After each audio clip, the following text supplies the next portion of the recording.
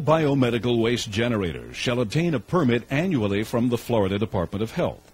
A copy of the permit shall be maintained within view in the facility or shall be made available for review by the department personnel. The administrative staff of this hospital is reviewing the permit with a biomedical waste inspector from the State of Florida Department of Health. If the generator generates less than 25 pounds of biomedical waste each 30-day period, then the generator is exempt from this requirement.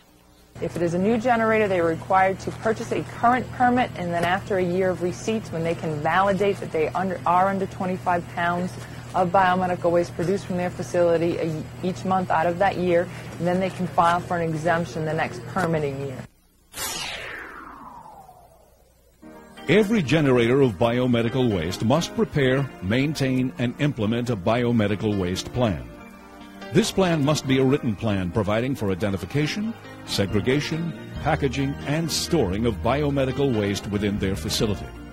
The plan must be updated when procedures change or the regulations are changed by the Florida Department of Health. Often generators have a plan, but the plan has shortfalls. Common deficiencies is the generator is telling us in their plan that they are segregating biomedical waste from other solid waste at the point of origin. They don't tell us where points of origin are. They don't tell us what types of containers they're segregating it in. They don't tell us what type of storage area, the location of the storage area, where it is. How specific does the plan have to be? A good point to stress is that the generator should be able to read that plan and walk through the facility knowing where everything is, types of containers that are used, and if they can't do that just on the paperwork, then their plan is lacking some specific details. Large generators, such as hospitals which have multiple specialty services, shall as a part of their plan include plans that detail the procedures specific to that area of specialty. Every generator of biomedical waste must train all affected personnel in the proper management of biomedical waste. This training program should be a part of the biomedical waste operating plan.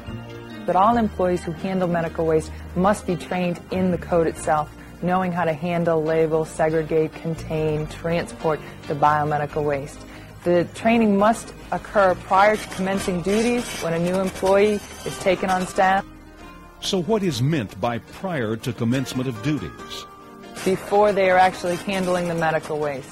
And the reason for that is so that they are trained in the proper containments, because they are making the decision as to what exactly is a sharp, and if they haven't been trained as to what a sharp is, they might not make the right decision. All personnel who handle biomedical waste shall be given an annual refresher training session provided by the generator or by their designee. All biomedical waste management records need to be maintained for 3 years at a time. They must be made available for inspection by representatives from the Florida Department of Health. Manifest for biomedical waste pickup should be kept on file.